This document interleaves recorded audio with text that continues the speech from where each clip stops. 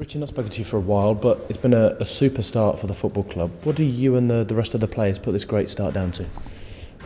Yeah, I think it's been different from last season. I mean, last season we've played well in the games and didn't always get the result right.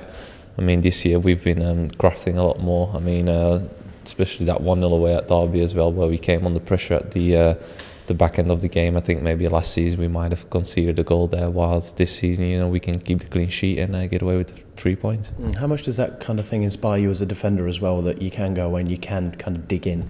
Yeah, you know, that comes down to everyone in the team, all 11 of us. I mean, it starts off with the strikers working really hard all game long, and the midfield, you know, keeping it tight as well, and then obviously the back five trying to keep that clean sheet. So, you know, we've got that understanding now. I think we've probably matured as a team as well. That year older now, where we stick all together. No one really left, so it's still the same players.